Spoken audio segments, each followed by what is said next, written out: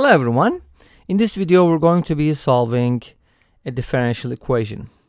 We have the second derivative of y equals x plus y, and we're going to be solving for the y values. I'll be presenting two methods, and let's start with the first one.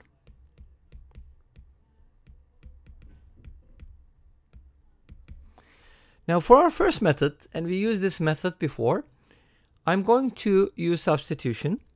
And since we have x plus y on the right hand side, I would like to replace x plus y with z. Let's go ahead and do that. I'm going to call this z. So now I have x plus y equals z. And this means that if I differentiate both sides, I'm going to get, remember we are differentiating everything with respect to x because y is a function of x. So when you add x to it, it's going to be a function of x, which we call z. So z is also a function of x. When we differentiate it, it's just going to be, y prime or z prime. So the derivative of x with respect to x is just going to be 1. So it's going to be 1 plus y prime equals z prime. Since I have the second derivative on the left-hand side, I'm going to differentiate one more time. And the derivative of a constant is 0, so the derivative of 1 is 0. And the derivative of the first derivative is just going to be the second derivative. So this is going to be y double prime equals z double prime, which is really cool because now we can go ahead and replace y double prime with z prime. I mean z double prime. Okay, so that's the substitution. So let's go ahead and replace y double prime with z double prime and x plus y with z. And that's going to give us a very, very simple differential equation, like very simple, probably something that if you were taking a differential equations class, you would probably learn about this first week of school.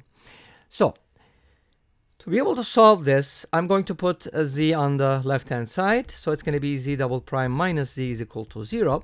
And by using the differential operator, which is the capital D, I can write this as d squared minus 1 y. Actually, that should be a z, not a y. So in other words, d squared just means take the second derivative, and 1 means don't do anything. Kind of like a unit element, okay? All right. So the cool thing about writing this using the differential operator is we can come up with the what is called the characteristic equation. The characteristic equation is basically the equation you find by replacing the d with another variable like r. So our characteristic equation is going to be r squared minus 1 equals 0. And from here we're going to get two solutions, r equals 1 or r equals -1. Great. And with the given roots, depending on whether the roots are real or complex. In this case, we have real roots. We can write the solution as, by using some constants as coefficients, c1 e to the power x plus c2 e to the power -x.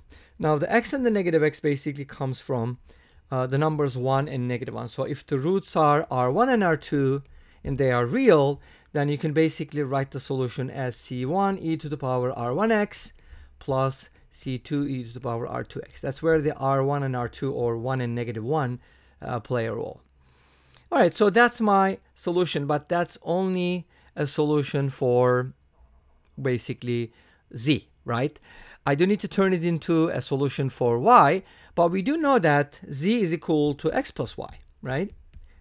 That's what we assumed at the beginning. Remember, we said that, hey, let z equal x plus y. Great.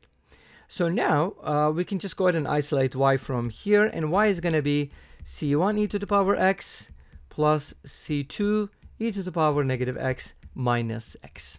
And that's basically going to be the solution to our equation. Of course, you can always do the following. You can just differentiate this expression and test the solutions to make sure that it's actually a good practice, because what if you made a mistake, right? And when you check your work, hopefully you'll find a mistake if you made any. So if you differentiate this function once, you're going to get c1 e to the power x. With the e to the power -x from the chain rule, you're going to get a -1. So it's going to be negative c2 e to the power -x. And the derivative of -x is just going to be -1. This is y prime. And if you differentiate y prime, you're going to get y double prime, and that's going to be c1 e to the power x. Notice that that's unchanged, plus c2 e to the power negative x. The derivative of negative 1 is just going to be 0. Now, in the equation, we were given that y double prime is the same as x plus y. So let's see if that's true. If you add x plus y, you're going to get c1 e to the power x plus c2 e to the power negative x.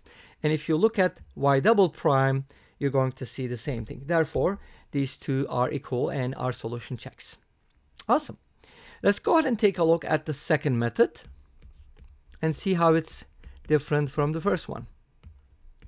For my second method, I'm going to approach this a little differently. I'm going to put everything that has y in it on the left-hand side and kind of write it as on the left-hand side, kind of like a function of y. So there is no x term on the left-hand side.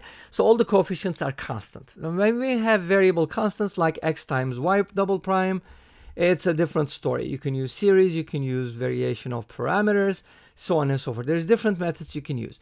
But with this one, it's fairly easy. This is a non-homogeneous equation because we have an x on the right-hand side. But let's go ahead and solve the homogeneous equation first. So what is the homogeneous equation? It is y double prime minus y is equal to 0. And as you know, this is just the same equation that we were kind of dealing with, except it was the z variable. So this equation is going to have solutions. We can call that yh for a homogeneous solution. We can write it as c1 e to the power x, because remember this was written as d squared minus 1 y0, and plus c2 e to the power x. Now e to the power negative x. So this is the solution to the homogeneous equation, but this equation is not homogeneous. We have an x on the right hand side. So we kind of have to come up with a particular solution, and I'm just going to assume that my particular solution is going to be in this form. Since we have an x on the right hand side, I'm going to assume that it's a linear function, and I can write it as mx plus b. Okay. Now what I'm going to do is I'm going to put these two together to get my general solution. By adding the particular solution to the homogeneous solution, you get the general solution. Let's go ahead and do that. So y equals y sub h plus y sub p, which is equal to c1 e to the power x plus c2 e to the power negative x plus mx plus b. Now, we kind of wrote our solution in a general form, but we still have to determine the coefficients if possible. So for that purpose, I'm going to differentiate this and substitute. So let's go ahead and differentiate this once. I'm going to get c1 e to the x minus c2 e to the power negative x plus m. Let's differentiate one more time. c1 e to the x plus c2 e to the power negative x. That is the second derivative. And now we are going to set this equal to x plus y. So let's go ahead and do that. Or you can kind of write it this way too. This is y double prime. From this you can go ahead and subtract y, which is c1 e to the power x and minus, what was y? Here we go. We're going to subtract this. c1 e to the x minus c2 e to the power negative x minus mx minus b. And then this should equal x, right? Because our non-homogeneous equation has x on the right-hand side. Great. So this is y double prime. This is y. And then we get our equation. So this is where we substitute. Not here, because if you do substitute here, it's always going to work. Obviously, right? Okay. Now, from here, what am I getting? These two terms cancel out, and these two terms also cancel out, leaving us with negative mx minus b equals x. From here, m becomes negative 1, and b becomes 0. Therefore, our particular solution is going to be, remember, it was in the form of mx plus b.